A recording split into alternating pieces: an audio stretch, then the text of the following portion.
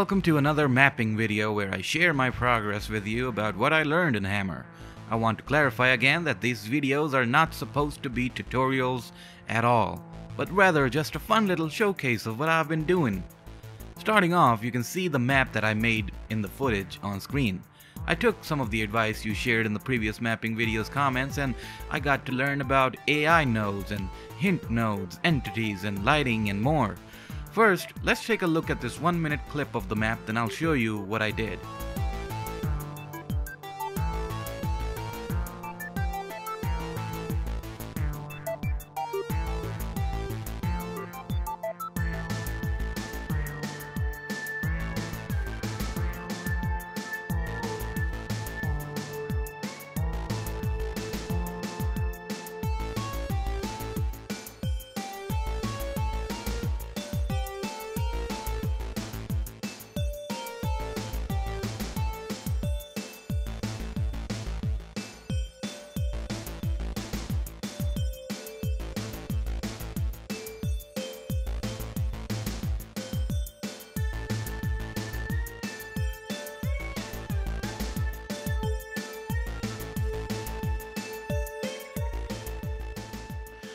So right at the beginning, there's a trigger and a game text entity. When the player passes through the trigger, this gets fired and the text "Eliminate Wallace Breen" appears on screen.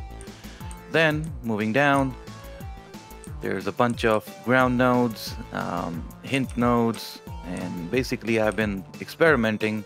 Basically, I'm trying to figure out how to place these, how to use these, how many should there be in a map, what's enough and what's too little.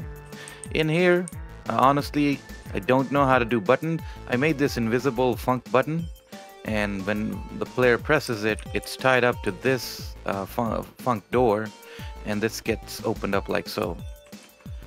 On the other room, there's not too much, and just one ground node, because there's not a whole lot of cover. There we got two people here, and they have hints that they can crouch. And sometimes they do crouch and sometimes they just ignore this, so I'm not sure what's going on there. Similarly, these people are part of a squad, so they can move together. A bunch of ground nodes and hints, that's that.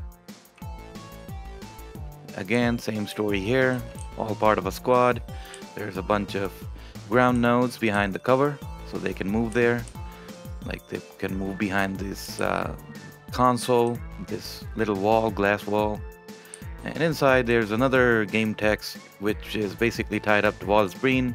If he dies, then this gets fired and it says target eliminated. That's pretty much it. Next up, we're gonna be texturing the map. So after that, one of the important things I learned was that maps using depth textures aren't really a good way to do lighting. Sure, you can use depth textures to lay out and block out the map, but you need to texture the map first before you start doing the lighting. Because since lighting bounces off of surfaces in the source engine, I learned it's better to texture the map first, even if it's basic like you see here.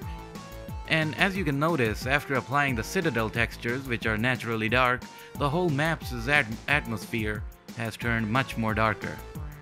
Next, what I'll be trying to improve is adding a little depth to maps. What I mean by that is, right now my maps look very boxy. They're all boxes. I did try to add in these pillars and other protruding elements to the maps, but they looked okay, but not that great. One thing I want to clarify is that I'm using Garry's Mod for this. Some people did raise a very understandable and reasonable point that I should be using Half-Life 2. But I use Garry's Mod because I'm more interested in making a map for it rather than a mod for Half-Life. I don't think I'll be able to make mods in the near future. Secondly, it's just cool to spawn in custom weapons and use that.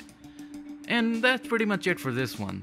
It's not a long video, I know, but I just wanted to share what I did with the mapping thing. And next time I'll look into how water textures work in Hammer and how I can utilize them in a map.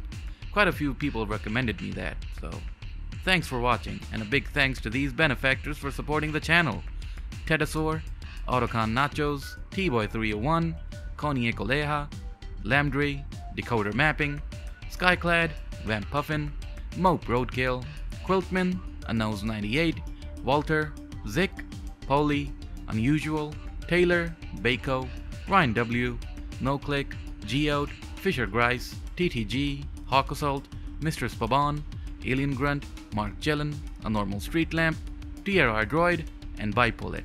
Thanks again, and see you in the next one.